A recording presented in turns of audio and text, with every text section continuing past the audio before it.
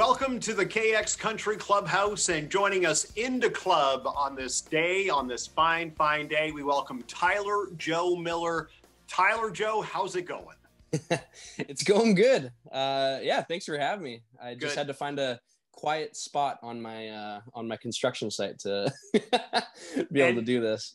We were chatting a little bit before we officially started, and we have never met before. So I was asking, do I call you Tyler? Do I say Tyler Joe? Is it TJ? And that was a fun story that you told me about TJ or Tyler Joe. It's funny because a lot of people don't actually know. So it's right. It's one of those things where if people see me around, if people actually recognize my face now, which not a whole lot, but it's always, oh, Tyler Joe. And sometimes I don't answer because I'm not used to that yet, but I've always gone by TJ my whole life, but there's an actor and comedian with the name TJ Miller, and I don't want the rep that he's got going right now, so we decided to go with a safer bet. But excellent.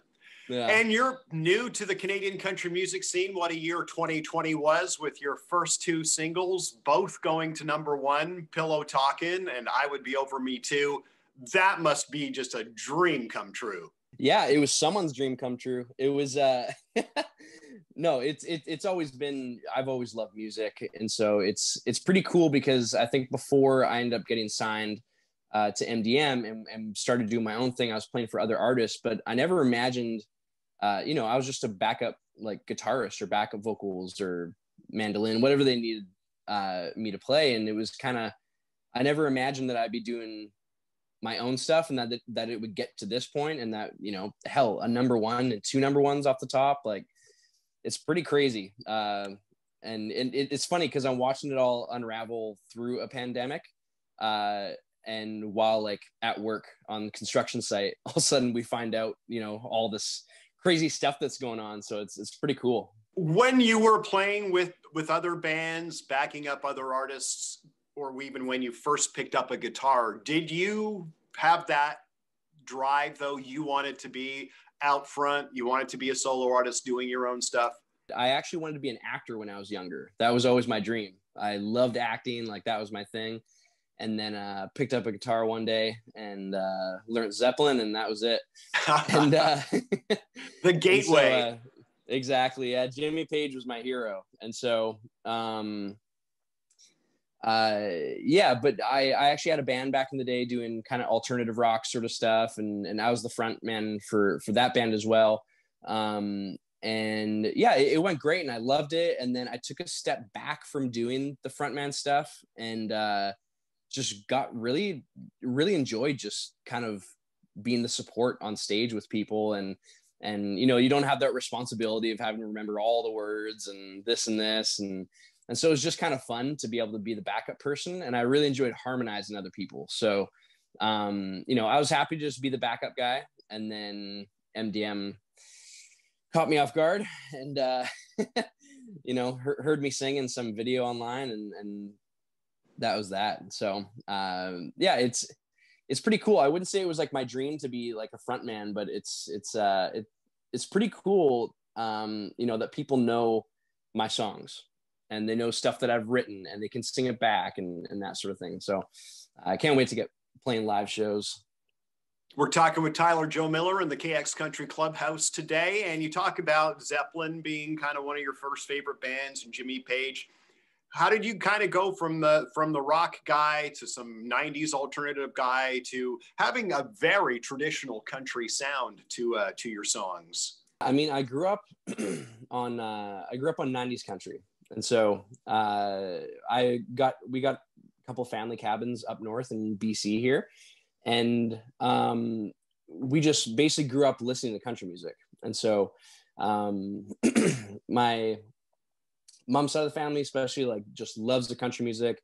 Dad's side kind of more the rock stuff. But I think I got some family up in northern Ontario, and they are pretty redneck. So they they definitely like the country music. If there was one or say two 90s artists you would love to work with, collaborate on a song with, what couple 90s artists would be cool for Tyler Joe Miller to cut a song with? If we're dreaming here, I would say we're dreaming. Brad Paisley, Garth Brooks. Those are my two. Yeah, Good absolutely. ones. How is quarantine life for yourself and what you've been going through? What we've all been going through for almost a year now. It's been interesting. I'm very extroverted, so I need to be out. I need to be around people. So it's been a very interesting experience for the last year. And so yeah, it's luckily I've been able to keep working, which has been great. And so we've got a small crew that we work with. There's just 4 of us, and yeah, it's been great that we still at least have each other, because we're all really good friends too. So it's we still have that, you know, can still hang out with your friends, but it's because we're working 8 hours a day sort of thing. So it hasn't been too bad where I still have that human connection, but Sure. but it definitely is weighing on me a bit where I'm like, man, I want to go out. I want to do this. I want to do this. So it's, yeah, I would say I've been pretty lucky, because I know there's a lot of people that, one, don't have the opportunity to work still, or, you know, they just don't have a lot of work coming in, or they're not, you know, living alone, not able to be around people and stuff. So it's, I would say I'm definitely lucky. And the hard work really is still to come for you. You got to get on the road. You got to play the shows. You got to meet all the fans. You got to get on a bus and drive across the country. Like, there's a lot of work ahead for you once this pandemic ends. That's what I hear. Sounds like I'll be taking a lot of time off.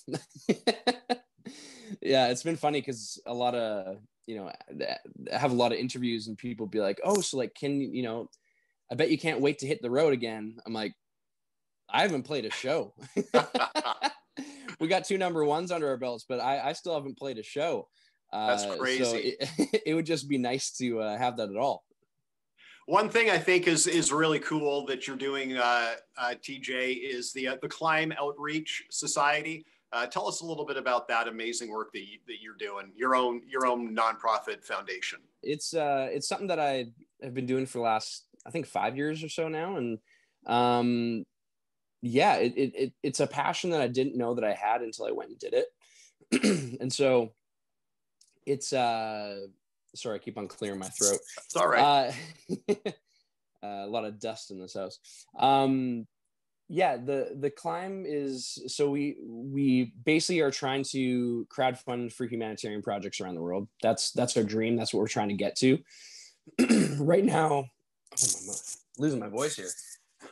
Right now, we are based in Guatemala. So we do all of our hands-on work down there, and we partner with an organization called Hope of Life, and we sponsor 2 villages. So we get to go back to these same villages every time we go down, which is great, because I think that, you know, a big important part of all of it is having that long-term relationship with these villages and these people, because I can't stand the short-term trips that it's just like, take some photos, you know, and put them on Facebook, and I did this and this. But it's like, well, if you're not leaving anything behind, like, is it just an experience? And I can take that as volunteerism, which I don't agree with. And so what we wanted to do, we went, you know what, we can't be down there for a huge amount of time every time, but if we do a couple weeks or a week, whatever it is, but we do it consistently and do it a couple times a year, or at least once every year, and we still continue this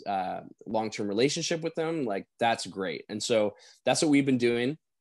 And we've actually seen 2 villages in the last 5 years go from, you know, sewage running through the streets to, you know, like they're self-sustainable now, which is crazy. And, you know, they had a school that, one of them had a school that the kids couldn't even go into because it was so hot. There's no ventilation. Teachers wouldn't even come to this village to teach.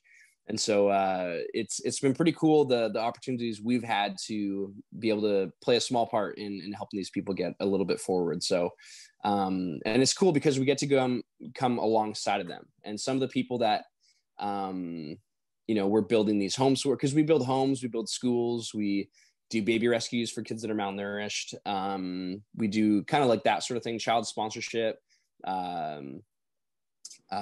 scholarships for kids that want to go to college or even high school that they're not able to pay for. And it's been pretty cool to kind of see all this stuff come to life.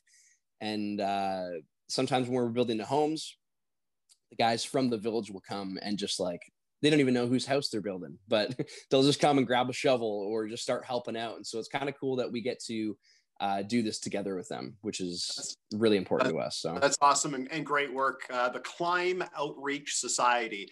And you can look into that on Google and see how you can help out TJ and his crew and the great work that they do. Okay, some rapid fire here, TJ, as we wind things down. Favorite all-time TV show? Oh, Lost. Favorite all-time movie?